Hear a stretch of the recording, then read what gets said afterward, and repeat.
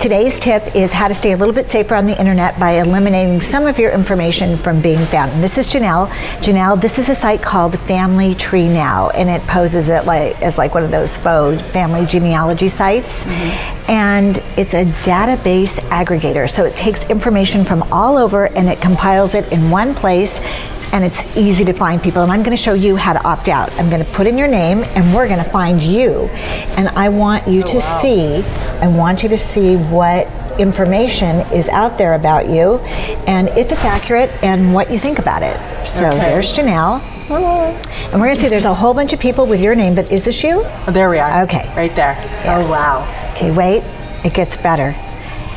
Oh. In addition to this information, and we're wide, so we won't see any of the details. Yeah. But there are 8 possible relatives? Are they true? They're all true. It's fascinating. And then your addresses. Yeah. For the past 10 years. Oh my gosh, and my father-in-law's and my mom. Oh. What do you think? What do you think? Oh my God, so you can opt out of this? Yes, I prepared you to opt out. So you go to the main site. I've gone to the privacy policy. You go to item number 1 and you hit opt out.